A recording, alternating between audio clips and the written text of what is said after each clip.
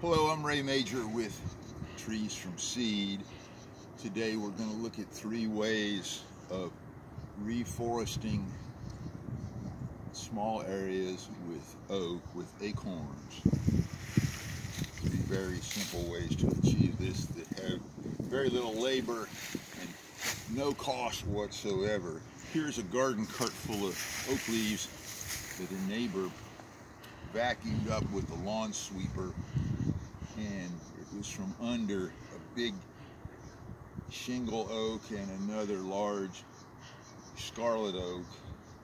And within these leaves are huge numbers of acorns that were also swept up. If we look under here, look around in here, we see there's a scarlet oak and a pin oak. This cart's filled with leaves. The easiest way to start a grove of oaks or to reforest a small area is to simply dump these leaves out on the ground. This is a slope in a garden that I no longer wish to keep as a garden. I want to convert it to shade trees or to a grove of oaks. Material and spread it out on the surface at about the same thickness that the leaf fall under the tree was, or the leaf fall in the woods would be.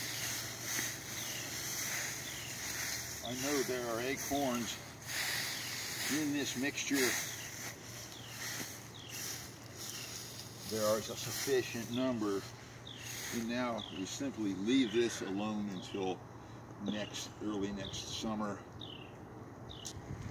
and watch for the seedlings to appear.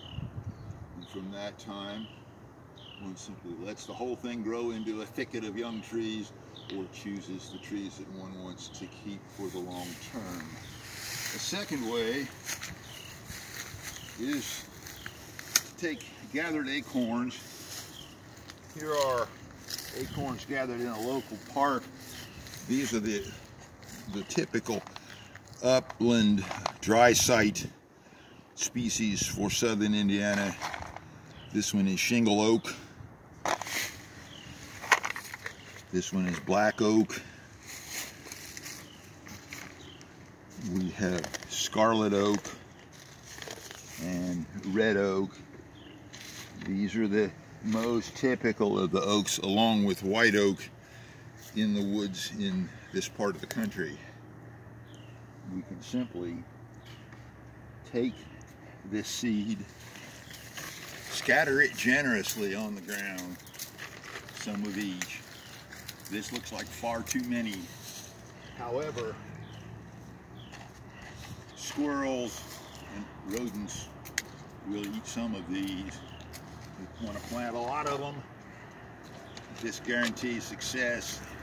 The seed was free, very easy to gather. It took me about 10 minutes to gather this 1.5 gallons of nuts.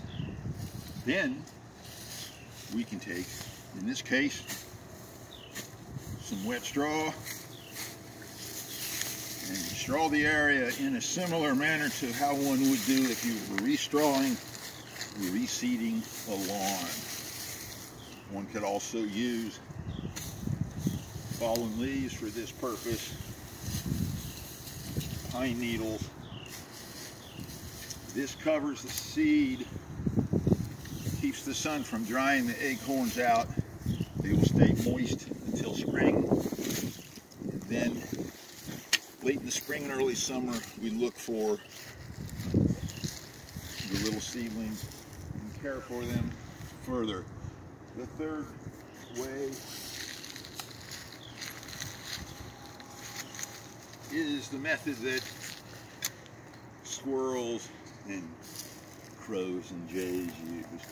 Here's a spade, a simple trenching spade or garden spade, modified by attaching a tube to it.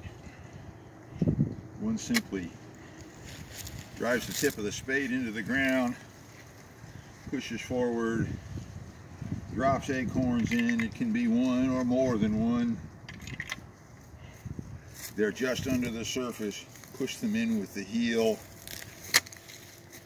Again, if we want to grow a grove of trees, we plant a lot of them.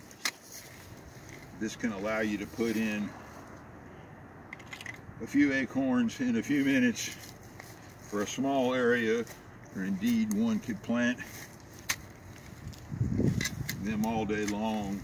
Remember, in reforestation you have low germination, and it's always acceptable to thin the stand out in the same way one would thin carrots in a garden.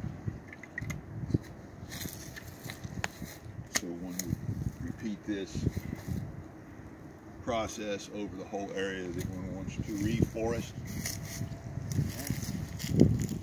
Again, if we want to, we can put a light layer of straw to mimic the forest floor, and that will help keep those seedlings cool and moist next summer when they begin to appear. After that, we care for them as we see fit. We can leave it to be a wild growth, or we can thin it to make a grove of a few large trees, or indeed just a single tree. Here are three methods. Blue jay style, if you will, by placing the seed just under the surface, or by sowing the seeds on the surface and mulching them, or in this peculiar case back here, I happen to have a good mixture of leaves and seeds. Simply spread them out on the ground, which is the way new trees arise in the forest. Thank you.